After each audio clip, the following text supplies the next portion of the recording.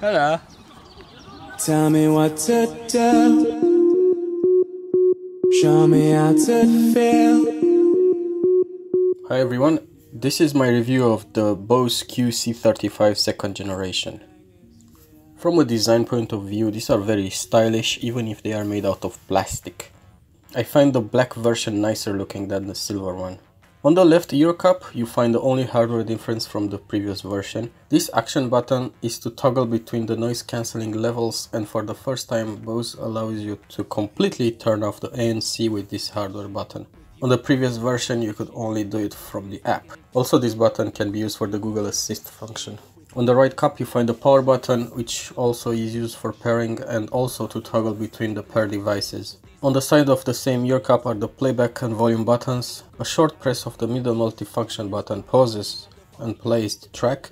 A double press keeps the song. A double press and holding the second press fast forwards the track. Also, a triple press skips backwards the track, and a triple press holding the third press rewinds the track. Also on the right cup you can find the micro USB port with a quick charge function, the NFC tag and the battery and Bluetooth LEDs. It takes around 2 hours to fully charge the headphones, and I got around 17 hours of battery life with ANC on 100% of the entire time, and the volume quite high, between 80 and 100%. There is a reason why comfort is in the name of the headphones. They are very light and the headband is padded in Alcantara and has a decent amount of foam. The ear cups are also very soft and doesn't hit up my head even after a long listening session. The inside of the ear cup is also angled so my ear doesn't touch it. Let's talk about the pairing process. It's quite straightforward. You slide the power button for 2 seconds and then the headphones appear in your device lists. I had, however, some issues with the headphones disconnecting without any reason for a few times, as you can see.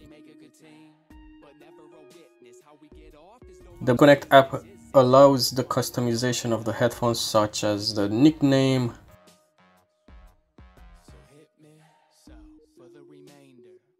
the connected devices,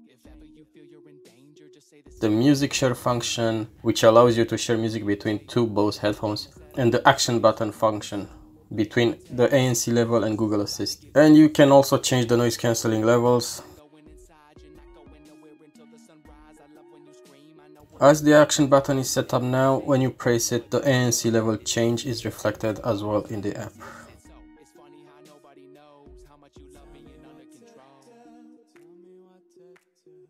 You can also choose to disable the voice prompts and to change the language of the voice as well. The sound quality of these headphones is very good. They have a well-balanced sound with a bit more emphasis on the bass, but the vocals are still very clear.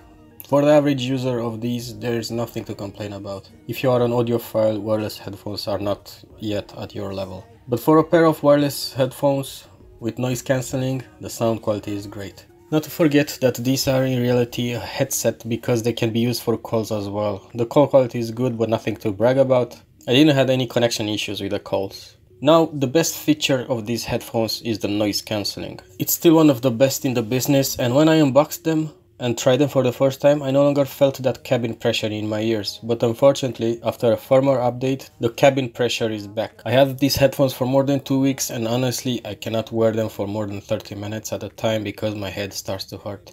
And the situation didn't improve over time. And this brings me to my conclusion, which surprisingly is the same as the one for the first generation of this product. Great headphones with great audio quality, great active noise cancelling, and the best comfort on the market. However, all of these crumble if after 30 minutes I get a headache and I cannot wear them anymore. So they are not for me. I hope you enjoyed this review. Let me know if you have this problem with the cabin pressure in the comments below, and please subscribe for more. See you next time.